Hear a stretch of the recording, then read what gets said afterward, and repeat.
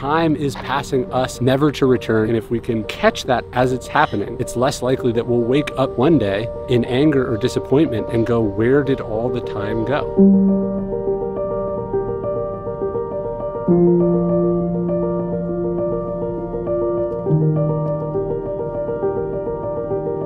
One of the interesting things about Memento Mori is, like, when you hear it for the first time, you realize that you're actually not hearing it for the first time. And first off, most of us don't speak Latin, but there's something about Memento Mori where we kind of know how to say it. And then we start to recognize that it's been with us. Like, there's a store at Disneyland in New Orleans Square called Memento Mori. People were in it as a kid. There's famous art that you remember seeing in movies or in museums that are in that, what they call vanitas, or the Memento Mori format. Even the symbols of Memento Mori, the hourglass, the flower, the skull, this doesn't feel unfamiliar to us because it isn't. It's one of the oldest artistic and philosophical genres. You could even call it a trope. It's so common because humans for all time have been coming back to this thing, thinking about it, meditating on it, picking items to remind them of it, whether it's the skull on the philosopher's desk or a tattoo or a coin they carry in their pocket. It's just always been with us because death has always been with us. This wrestling with our mortality has always been with us. Memento Mori just means, remember you are mortal. Remember that you will die. Marcus Aurelius says, you could leave life right now. Let that determine what you do and say and think. Never forget, you're mortal. You don't have forever. You could go at any moment, whether it's a pandemic or a car crash or a cancer diagnosis. Life is very short. Don't take it for granted. Don't assume you're going to live forever. Live as if you have limited time, because you do have limited time. That's what Memento Mori means, and that's why I carry it with me everywhere I go.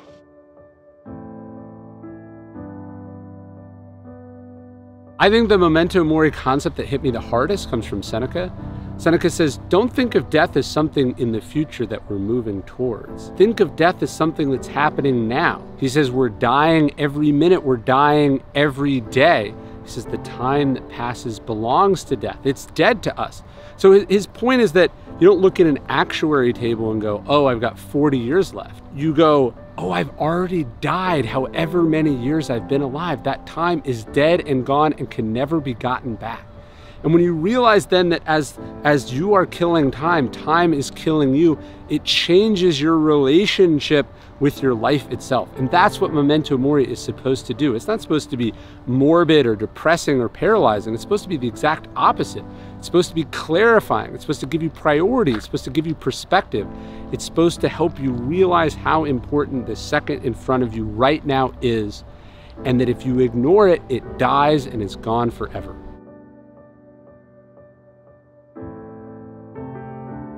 Throughout history, Memento Mori reminders have come in many forms, right? It's a statue, it's a piece of art, it's a tombstone in a cemetery. Maybe most people don't want to think about this, but for the people that do, it's striking and invigorating and moving, because reflecting and meditating on the shortness of life is actually a key to living life to the fullest. My friends at 10,000 made this cool set of training gear inspired by these ideas. I already wear their clothes all the time. You've seen me running in their shorts a million times, but now they have this cool Memento Mori reminder on the short, which when I look down, it always catches my eye. It's on their lightweight shirt and their interval short. It's another Memento Mori reminder, their interpretation of this timeless idea. Don't miss out, seize the day, and get yours now at 10,000.cc.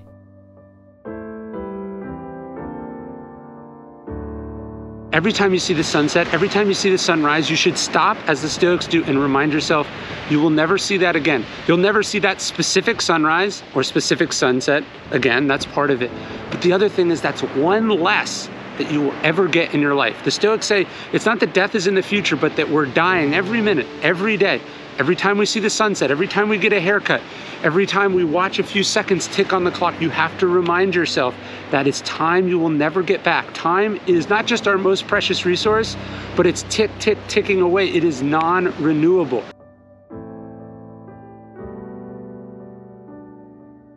My Memento Mori practice, I bought on Etsy, I bought this chunk of a Victorian tombstone.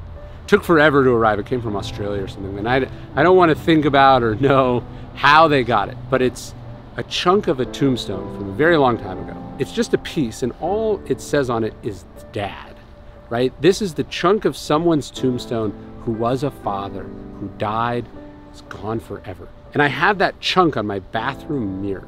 When I get up in the morning to brush my teeth, when I brush my teeth before I go to bed, I grab something from the bathroom, I look at that. And it's a reminder to me of so many things. One, that we're all gonna die, no matter how important people are to us or we are to other people, no matter how much we love life, not only are we going to die, but in short order, even our tombs will be forgotten. The marble that they put on our headstone will break apart and be forgotten and become trash that gets sold on the internet. But the other part of it is that the reason we can't forsake time, take it for granted, take time for granted, is the things that are important to us, that you're a father, you're a mother, that you're a son or daughter, whatever that is, that's what matters. I'm also just sobered by, inspired by, that's the thing that someone chose to put on their tombstone. And so my Memento Mori practice, other than I got the coin in my pocket, I've got one on my desk, I've got a Memento Mori print on the wall in my office, all of that is great.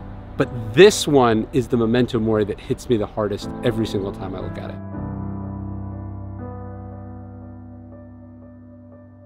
One part of my Memento Mori practice is whenever I'm cutting my kids' fingernails or cutting their hair or mowing the lawn or cutting my own fingernails, I try to think about the time that is noting has elapsed. Time, as Seneca was saying, that we'll never get back, that's gone forever. Each time you're cutting your nails, that's one less time that you will ever do that. That's literally your body noting the time that has passed. And so Memento Mori isn't just having this stuff, it's also noticing the signs that life is giving you. Mary Laura Philpott, this writer I like, she was noting how your face shows your age. And she says maybe that's the purpose of faces, to sort of remind you of your mortality, to remind you how not in control you are, to remind yourself what is happening to you as it's happening. It's there, it stares you in the face, the Stoics would say. There's no escaping it, no matter how powerful or important or rich or successful or much fun or pleasure we're having. Time is passing us as we are doing this, never to return, never to come back. And if we can catch that as it's happening, it's less likely that we'll wake up one day in anger or disappointment and go, where did all the time go? I hope you like this video. I hope you subscribe. But what I really want you to subscribe to is our daily Stoic email, 1 bit of Stoic wisdom, totally for free, to the largest community of Stoics ever in existence. You can sign up at dailystoic.com/email. There's no spam. You can unsubscribe at any time. I love sending it. I've sent it every day for the last 6 years, and I hope to see you there at dailystoic.com/email.